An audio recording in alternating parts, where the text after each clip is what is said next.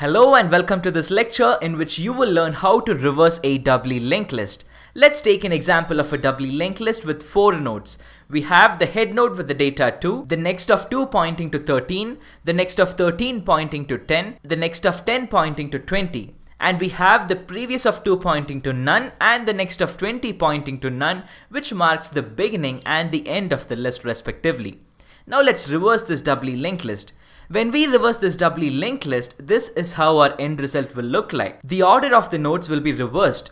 Now in our existing list, 20 is the last node, but in our end result, 20 is the first node, which is our head node.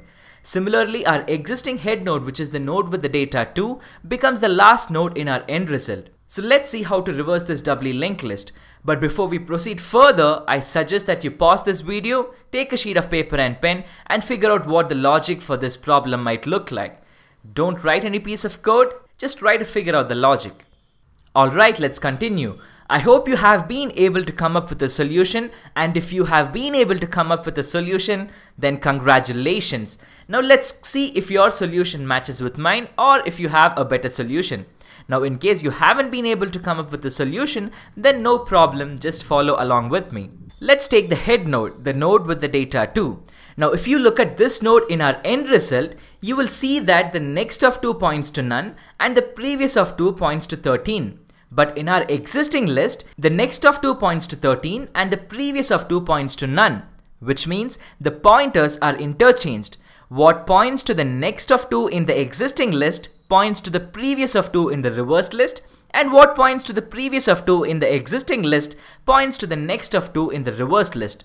So if we swap the next and previous pointers in our existing list, we arrive at a solution to this problem. Let's swap the pointers. Now before we remove the connection between next of 2 to 13, let's save the address of 13 in a temporary node. And then we remove the connection from next of 2 to 13 and make this next point to the previous of 2. And then we remove the connection from previous of 2 to none and make this point to the temporary node which we had saved.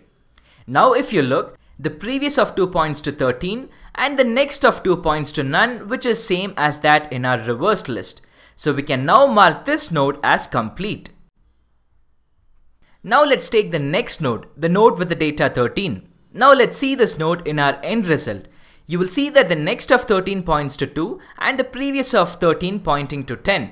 Now this is same as we had seen earlier. In our existing list, the next of 13 points to 10 and the previous of 13 points to 2. So let's swap these pointers as well. But before that, let's save 10 in a temporary node and then we remove the connection from 13 to 10 and establish the next as the previous of 13. We remove the connection from previous of 13 and establish that with 10. So now we have the previous of 13 pointing to 10 and the next of 13 pointing to 2, which is same as that in the reversed list. So now we can mark this node as complete as well. Now let's move on to the next node, the node with the data 10. Now if you see node in the reversed list, the next of 10 points to 13 and the previous of 10 points to 20. Now let's swap the nodes in our existing list. So we remove the connection from 10 to 20. We establish this connection from next to previous of 10.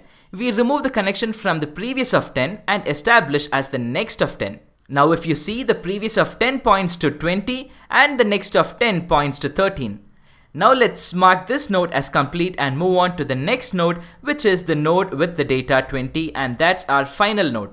So now when you see this node in our end result, the next of 20 points to 10 and the previous of 20 points to none. So now let's swap the nodes. We remove that from none and we make that point to the previous of 20, and we remove the previous pointer and make that point to none. So now in our existing list, we remove 2 as the head node and we mark 20 as the head node.